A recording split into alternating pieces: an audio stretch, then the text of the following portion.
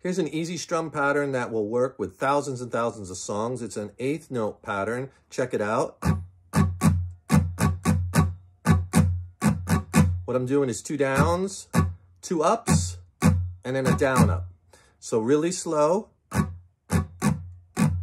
Down, down, up, down, up, down, down, up, down, up. 1 and 2 and 3 and 4 and 2 and 2 and 3 and 4. Down, down, up, down, up, down, down, up, down, up.